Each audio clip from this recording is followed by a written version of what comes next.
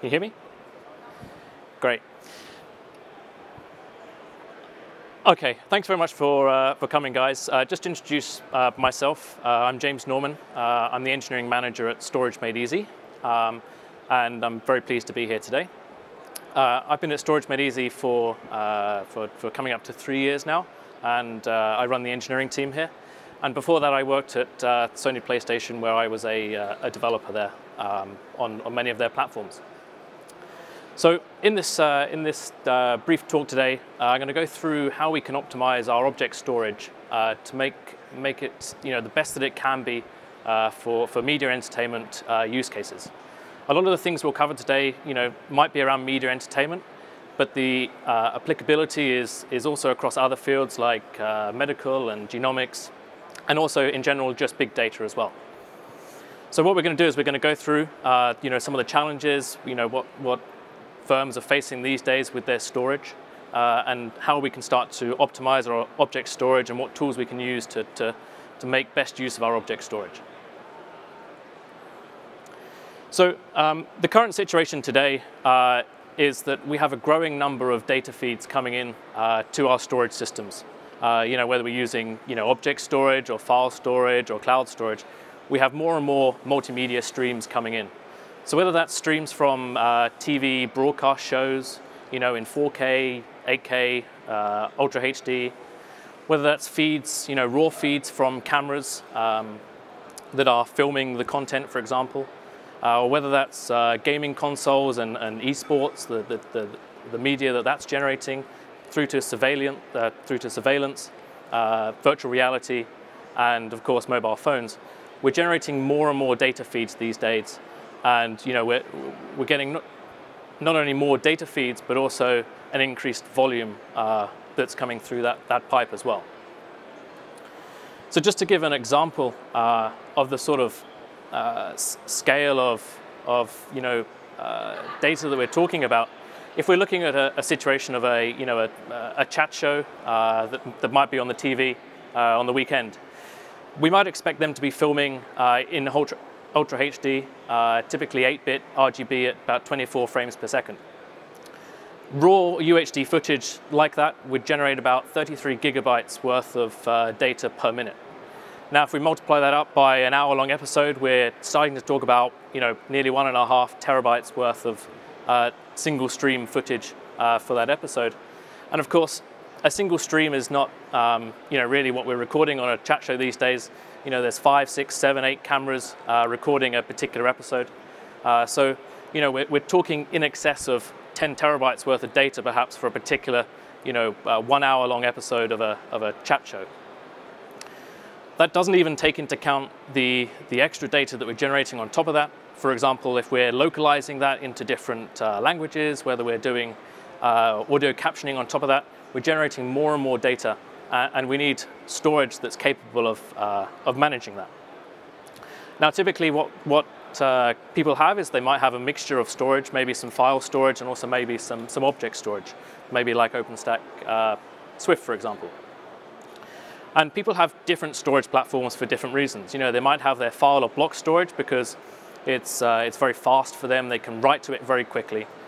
They can read from it very quickly as well. But it can't scale. It can't handle the sheer volumes of data that we need to store these days.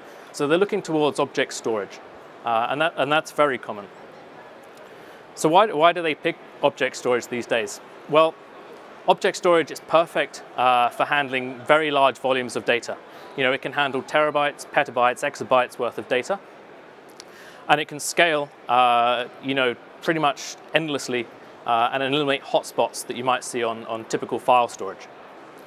It's also perfect for unstructured data.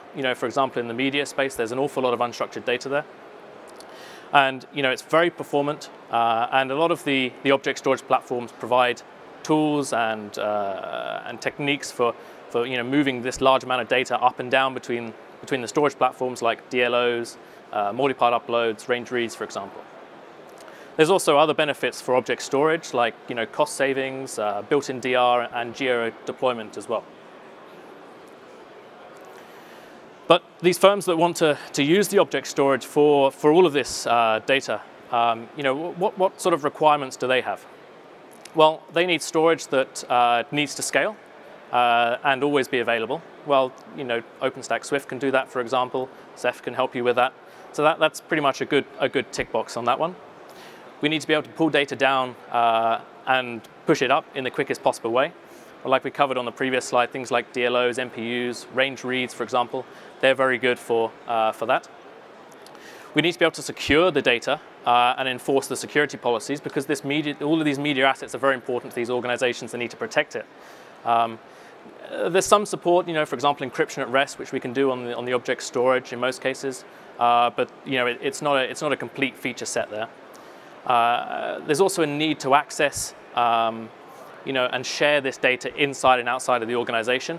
Again, the object storage, we can't really share it with people outside of the company without giving them access keys and secret keys and opening up the firewall ports to the storage.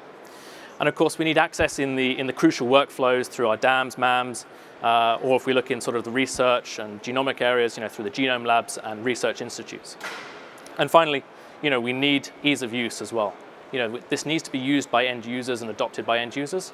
And that's not something that's particularly easy with object storage, when we're dealing with users who perhaps aren't tech savvy. So Storage Made Easy, we're a UK company, and we produce a product called the Enterprise File Fabric. Now, the File Fabric, at its core, is a virtual application that can be deployed into any virtualization platform like OpenStack, for example. And at its core, it provides connectors to 60 different storage backends.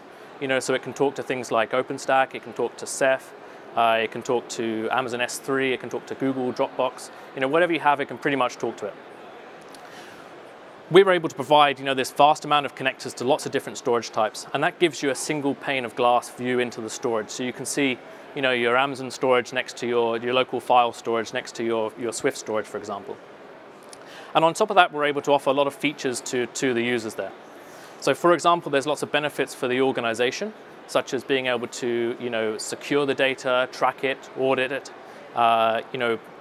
trace where users are and what they're doing on the system, for example, apply policies like encryption at rest on the storage. And for the users of the organization, it gives them primarily ease of access to the storage. We provide access through web, desktops, mobiles, a range of different platforms they can access the storage through. It also gives them a very nice set of collaboration tools so they can work together. So if you have different editors, they can share files with one another, collaborate on different files with one another. And there's also productivity tools in there to help them be more productive in their roles as well. There's a lot that this particular diagram explains, but there's also things like protocol gateways. So we provide WebDAV interfaces, FTP, SFTP interfaces, desktop applications, mobile applications, and of course, at its very core, we have a RESTful API, that they can connect through. So, why is the File Fabric great for these particular use cases? Well, firstly, it's integrated into every point of access, so it can go into the web. There's no plugins required. There's a simple web file manager. Desktops, it can integrate directly into, your Windows file share, so you can see it as a network share on your PC. There's dedicated applications, as we talked about, on iOS and Android. Legacy protocol gateways supporting FTP, SFTP, and WebDAV. So if you have, in your genomics lab, a microscope, it can talk to the FTP server. And this, this all means that it integrates into your toolset. Just an example here, we have, if you can see it, this is a Windows desktop connected to a range of different storage platforms. In our case, we're interested in the Swift storage, for example. This is object storage, but we can drill into it as files and folders, open up particular folders, double-click on files, and instantly see videos and download content from the object storage. It's very end-user friendly, and that's the key here.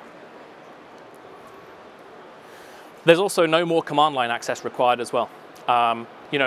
People who are using object storage are probably very familiar with command line, but if you want to grow the object storage out to the rest of the organization, they can't use the command line.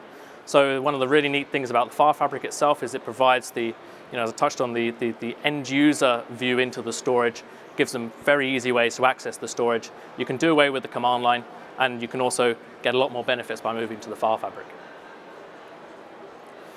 Data movement is also really important, for people who are dealing with large data sets in particular. Let's say, for example, you're working with your colleague who's in a different country, and you have a very large, maybe a movie file or a genome piece of data, and they need it there on their systems by the morning. With the file fabric, you can simply do a drag and drop movement of that data from one system to the other, and it can be there. You can walk away, leave it. You don't have to monitor it, and when the user wakes up the next morning, they can access the files. So that uses our MStream technology that we've been developing on for quite a while now. But it doesn't use anything proprietary. It uses a lot of the underlying technology provided by the storage platforms like DLOs, MPUs, range reads to parallelize the uploads and the downloads and the transfers of these files between the different locations. So there's little or no vendor lock-in there. And what it helps accelerate is things like cross-cloud transfers, transfers from the end user, from your desktop up to the storage, and also likewise from the storage back down to your desktop as well. So just an example, here we have a very quick example of the drag and drop, which you can perform from your desktop up to your object storage. So here I'm dragging from my local Mac into my Swift storage. No browser plugins, nothing proprietary there, just works in any web browser. And this is now doing a multi-streamed upload from the web browser and also multi-part uploads to the storage on the back end. So it goes pretty fast, and it pretty much minimizes the effect of latency across the network there. And when this is going on between two different servers, it's pretty much using the full data pipe that is available between the two storage locations. There's also the cross-cloud transfer as well. So for example, if you have some camera footage perhaps from a chat show episode, you want to take it into the editing suite. Maybe they have the file systems in the editing suite. Again, it's a very simple drag and drop between the two platforms. Here we have our Swift storage. What we're going to do is we're going to drag a 10 gigabyte file from one to the other.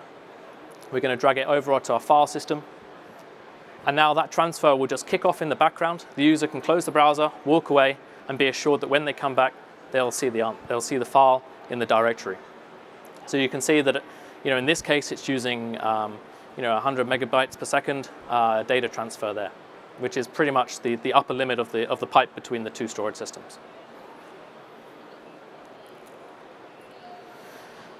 Object previews as well are pretty important for customers. When dealing with large files, they don't want to have to download the whole file or the whole object in order to see whether it's the one that they're looking for. So the file fabric itself provides previews for lots of different file types. Some of those are particularly handy. For example, media files. Media files can be very large, terabytes in size. So with the file fabric, they can simply initiate previews of those files, so they can start to stream those files without needing to download a 1 terabyte size file to see what's actually in it. Again, this is applicable for other use cases as well, for example, around DICOMs and genome files as well. And of course, there's some generic viewers in there as well for things like Word, Excel, PowerPoint, and many of the end-user-friendly tools that people are using. So just an example, again, here we're dealing with 150 megabyte MP4. We can just open it up, have a look at the preview, click the preview. No need to download the full file. It's starting to stream straight from the object storage, and we can start to scrub through the video to see different points, and see whether this is the actual video file that we're looking for.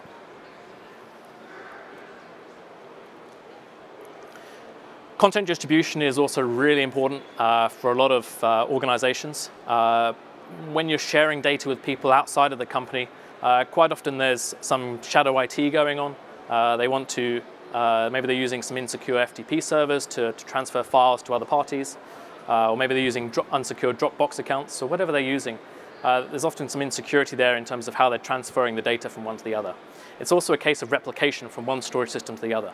However, with the file fabric, what they can do is they can replace those, maybe the existing FTP servers, and replace those with the file fabric's secure sharing capabilities, where everything is logged. So as soon as someone accesses that shared link, it's all logged.